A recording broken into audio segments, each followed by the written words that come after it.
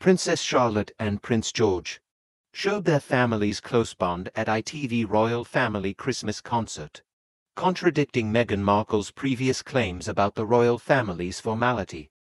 The young royals were seen showering their grandfather King Charles and step-grandmother Queen Camilla with kisses and cuddles. Royal editor Chris Shipp noted the display of unity and affection among the senior members of the royal family during the concert. He said, "The senior royal family chose tonight to put on a show of unity and even some public displays of affection between father-son and granddad-grandchildren." Meghan had previously criticized the royal family's formality.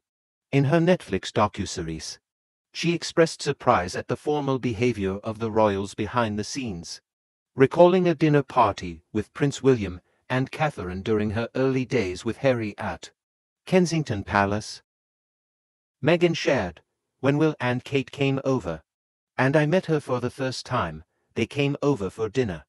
I remember I was in ripped jeans and I was barefoot. I was a hugger. I've always been a hugger. I didn't realize that is really jarring for a lot of Brits. I guess I started to understand very quickly that the formality on the outside carried through on the inside. There is a forward-facing way of being, and then you close the door and go, you can relax now. But that formality carries over on both sides, and that was surprising to me." Harry also spoke about Meghan's first encounter with his grandmother.